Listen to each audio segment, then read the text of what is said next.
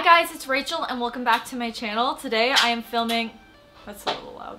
Hey guys, it's Rachel. Welcome back to my channel. Today I am filming a video all about how you guys can upcycle cardigans that you guys find at the thrift store.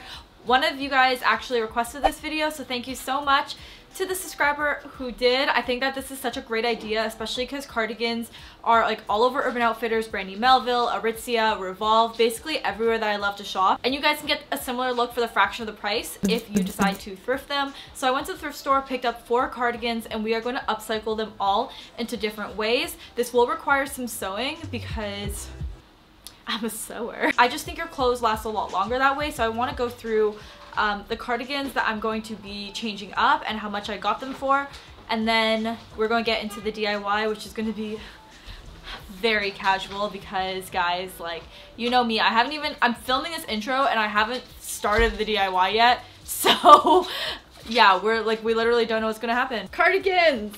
First one I got here is so precious, guys. It is this little floral cardigan, and honestly I think it's cute just the way it is. It was $4.99 and allegedly in a size large, but maybe this is a children's large because I find this quite mini. The next one I have here is in this like lime green color, which I have just been seeing all over Instagram, so I just think it's like a really fun one. This one was $7.49, so a little bit expensive, but it's originally from Liz Claiborne, and it has these blue sleeve details as well as the trim at the bottom, and my plan is to just cut that all off. Maybe I'll cut the trim off of this too, I don't know, but like I just thought this was a really fun color to work with. And then the next one I have here, this one's so cute too, guys, with the little flower edge. This was $3.99 and in a size medium, but this is also quite small, and I think that this would be such a cute little tie top, so that's probably what we're going to do with it. And then the last one, I know for sure what I'm going to be doing with this one.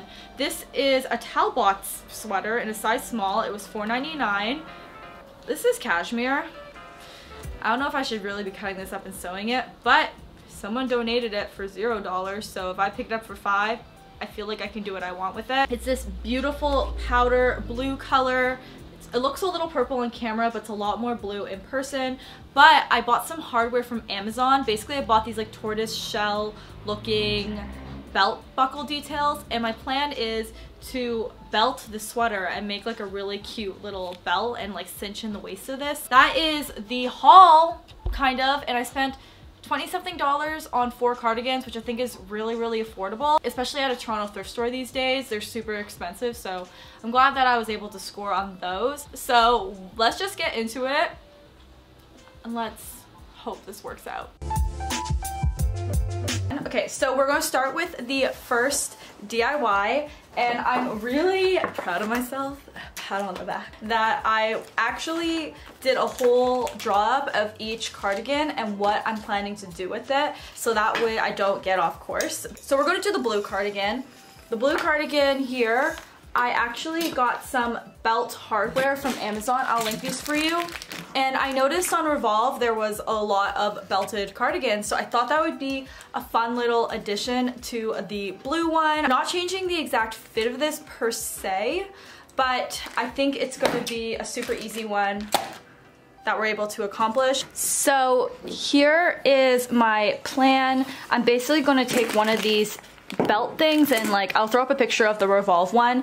We're going to take a strip of the bottom of the cardigan. So we're going to cut off about just like up to just one little buttonhole. So we're going to start cutting there. Okay guys, so we have our slightly cropped cardigan, and I'm just going to pin. I'm going to do a double folded stitch like this so that way it doesn't become unraveled. So what we're going to do is we're going to pin, we're going to fold once, about 1/2 inch, and then fold again. And that's the way we are going to sew. Okay, so I pinned all of it down, and now we sew. I actually ordered this thread off of Amazon, and I don't know if it's going to be good or not, but the main reason why I got it is because they have every single color of the rainbow, and I don't really need besides white and black, I don't really need like a ton of these other colors, so I think this is like the perfect pack. But I'm going to try to find a color that matches to this. really well. That's the hope, at least. Guys, I did it! Look at it. It's so cute already. Like, the great thing about this is that you could easily wear it just slightly cropped. And I think that looks really, really sweet. But we're gonna move on to the belt. Oh my gosh, I can't wait to see this all together. Which is basically this extra strip of fabric. What I'm gonna do is, first thing, I'm gonna cut off this little button, and we are basically just going to be doing the exact same thing to this, having it become one solid strap. Guys, this is turning out so well. I created this strip, and one thing I did when I cut off, there's a little buttonhole on one side, and we're going to want to conceal that. Yay! And we're just going to go into the reveal. Let's go.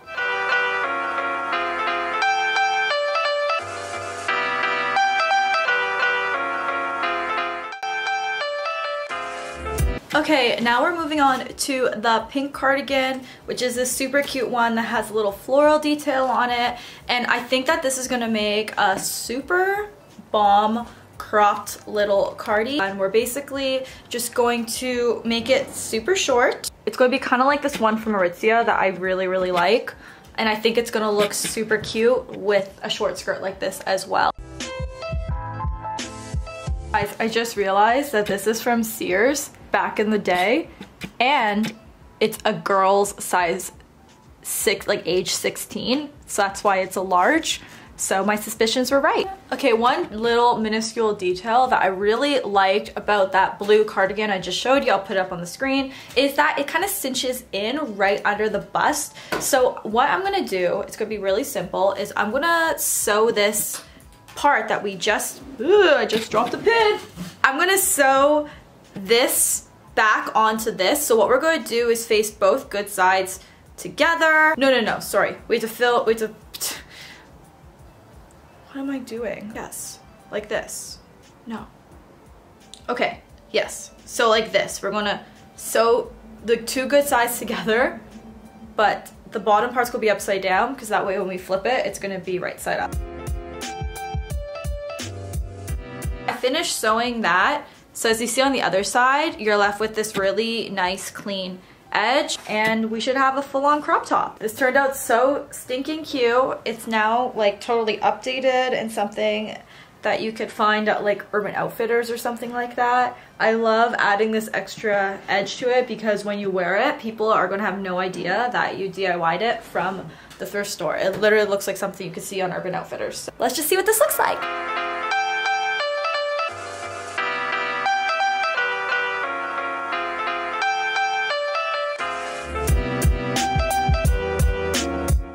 Next cardigan thrift flip is going to be with the black one that I showed. It is this really pretty black cardigan with this flower detailing, and because the flowers cascade here, I thought it'd be really fun to kind of make it a top that kind of opens so you see a little bit of your midriff. So the plan is to keep the first 2 or 3 buttons, and then we are just going to snip off the rest of the buttons. We're going to sew this edge closed. We just took off all the buttons on this side. From this side, you'll see the 3 buttons, and then the opening will just become slightly more open. And then on the other side, it's gonna be the exact same thing. So we just finished sewing, and I think this is gonna be super cute. Like right now it looks closed, but I believe when we put it on, this part is gonna split open, but let's just see what it looks like on.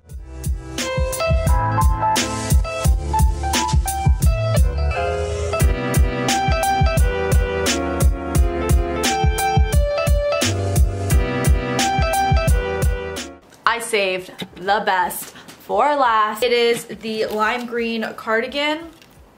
Yeah, there's a lot that has to be done with this. So the first thing I want to do is make the sleeves short, and then the second thing I want to do is cut off all the buttons and the buttonholes, because we are going to be doing something spectacular with this. What I want to do is, because it's like a little bit looser, I want to essentially make it into one of those really cute tie tops that I've been seeing everywhere, like from Aritzia. But I think because of these sleeves, which in my opinion are kind of unfortunate, we're going to make it like a short sleeve version, and we are going to use the extra fabric from this and make little ties to tie it at the top. Okay, let's go. So here's my super scientific drawing. I basically want to make it like a little tie front cardigan. Pretty much do what we did for the black cardigan, where I take out all the buttons and sew along the edges, so that way it's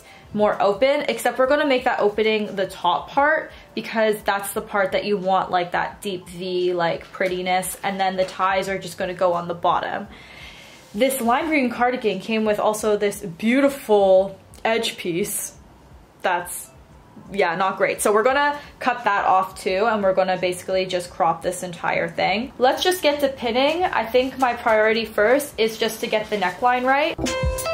Okay, so we sewed this as I wanted to, where basically it starts, Toledo, get away from my project. So we sewed it, and now we are just going to do some cutting at the bottom, because like I said, I want to cut this all off, and we're just going to hem the bottom now. And we are also going to cut off the sleeves, so that way they are a t-shirt sleeve instead of this weird long sleeve. You're going to want to make sure you leave enough room for seam allowance and stuff like that. So I'm going to cut the sleeve a little bit longer than I wish it to be. So cut parallel to the cuff. We're starting to get our shape. It's getting really cute. He made me an iced coffee, because iced coffees are very necessary for any DIY. So we have the base done.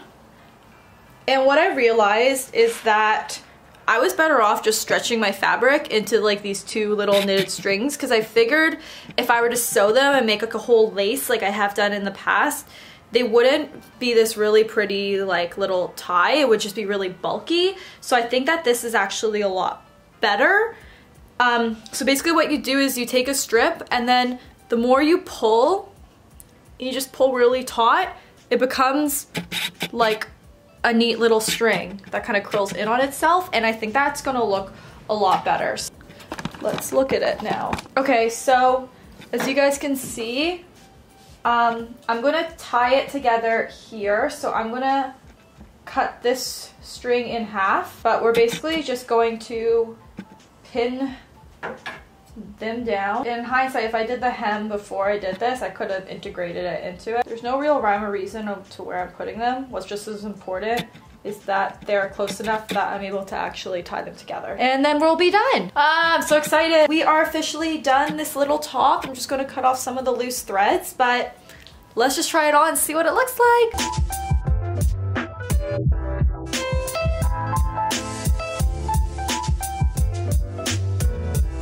Okay guys, that is the end of my latest cardigan DIY. Let me know which one was your favorite, and if there's anything you guys want me to thrift flip or DIY next, please let me know in the comment section below. Also, I'm heading to Florida really soon, and I may be there while you guys are watching this, so definitely follow along my travels on my Instagram, because I'm going to be hopefully taking at least one of these. Okay guys, that's it for today. Hope you guys enjoyed this one, and I'll talk to you guys soon. Bye everyone.